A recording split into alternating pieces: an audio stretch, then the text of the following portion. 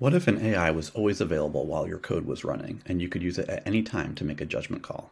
It'll make you laugh, make you cry, whispering secrets to a pumpkin pie. Living in a world where clocks can sigh, with a wink and a nod we'll tell you why. It's Klep on AI. It's Klep on AI. AI has already completely changed the experience of writing software, but so far it's mostly been focused on the software development process, suggesting code, providing conversational guidance, and helping with processes like adding tests and code reviews. As someone who has written a lot of features that utilize AI within the feature itself, I started wondering what it would be like if a language or framework natively supported AI and control flow. Would it be compelling to be able to sprinkle knowledge around within an app and easily have an AI make a judgment call as the code is running? Here's an example using a relatively simple construct that I call SwiftMind. I've been working on this iOS podcast app on and off for the past few years. I don't even remember why I started writing a podcast app. I think everybody does it at some point.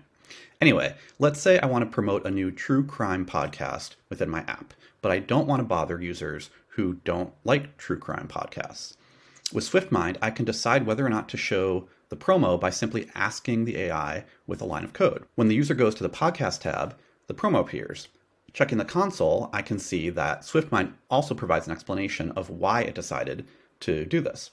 In this case, it saw that the user is already subscribed to a true crime podcast and has played one episode. Note that the true crime podcast the user is subscribed to is completely made up. So if I tried to do this myself without AI, I might have a list of all the true crime podcasts that are known, but this one wouldn't be on it. The AI was able to figure out that this is probably a true crime podcast. To be able to make these types of decisions, I use SwiftMind's remember function to first tell it that this is a podcast app, and then to sprinkle knowledge of what the user is doing throughout the app.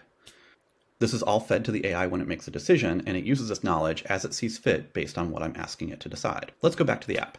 Now I'm going to play an episode of that true crime podcast, and maybe I decided that I hate it, so I'm going to give it lots and lots of thumbs down. Now, when I return to the podcast tab, the promo disappears. Checking the console, I can see that the AI has determined that even though the user subscribes to this true crime podcast, they appear to not like it.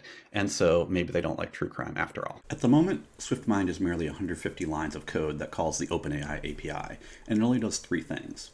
Remember some piece of information that may or may not be important, ask it to make a true-false judgment call, and decide on a query based on a list of possible responses. Of course, you could do all of this yourself with custom prompts, and there's really not much code behind SwiftMind anyway. But my hope is that framing it this way makes it so simple to integrate AI into control flow decisions that it changes the way you think about your code.